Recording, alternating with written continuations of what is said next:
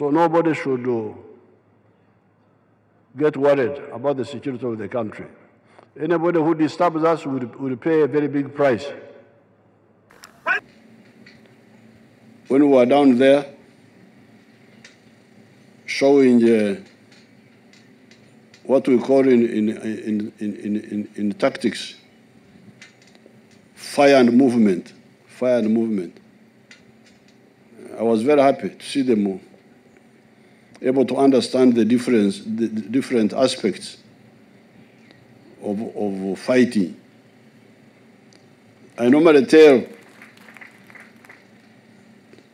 fighters that if you don't know how to fight, at least you know how to eat kalo, to eat millet. Because if you eat millet or muhogo without sauce, the Wanyankole say wanyata. Abaganda bagamba nti kulya amaluma. Bewagamba Baganda okulya emmere okutalimva. Bakiyita okulya amaluma. So the same with war. You should never use just one element. You need to combine always different elements. Like you combine kalo with sauce,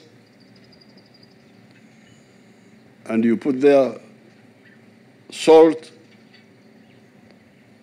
you add water for washing it down. The same with the fighting. That's why we always talk of combined arms. So I was happy to see you in a smaller way and in a very short time able to integrate some of those elements when we were down there.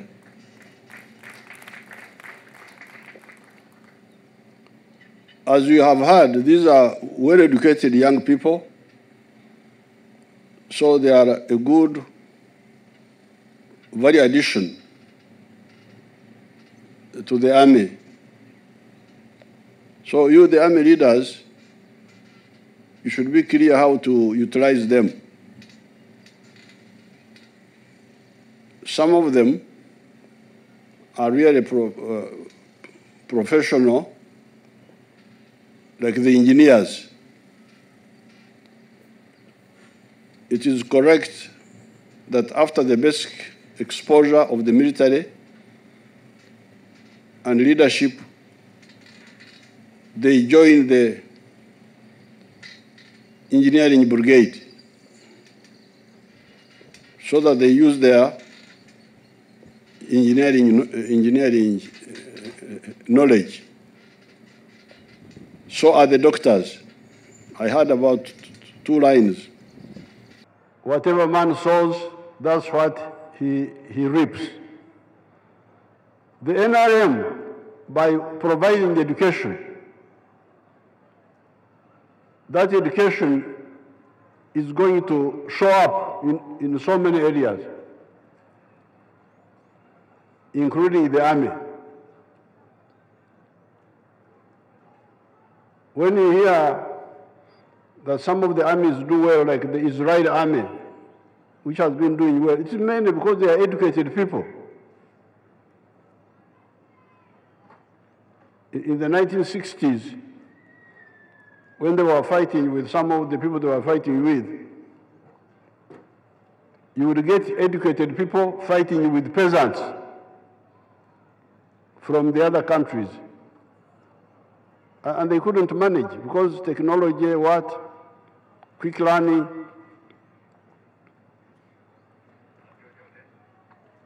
The only problem is that sometimes the educated become proud and look down upon manual work. But otherwise, educated people can make very good soldiers. They can make very good cadres in different areas. So this is one thing I would like to say about this group. And the other people we are recruiting. Now, when we get some few mistakes, like what happened in Somalia recently, and what happened in Kasese, those who don't know war start running up and down, panicking. But I can tell you that the security of Uganda is very secure. There were some mistakes in Somalia,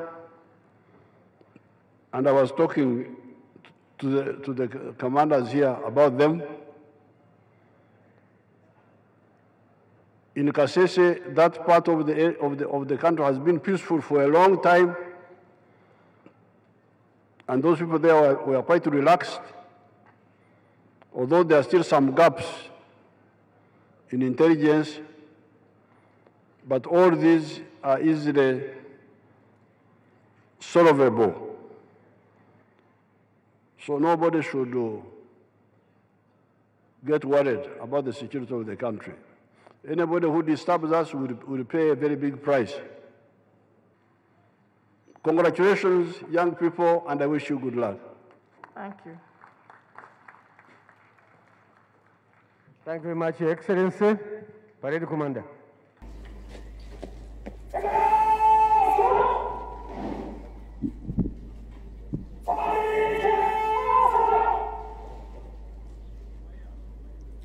Kiapo cha utii. Mimi ninaapa kwa dini yangu kwa kweli kwamba kwenye kazi zote nitatumikia kumlinda Rais wa Jamhuri wa Uganda, nchi ya Uganda na katiba ya Uganda. Nitatii sheria na amri zote zilizotolewa na zitakayotolewa mara kwa mara na wakuu wangu walioko na watakaowekwa kwa utawala kwa nchi yangu. Naahidi kwamba nitafuata mafundisho na maelekeo ya maafisa wote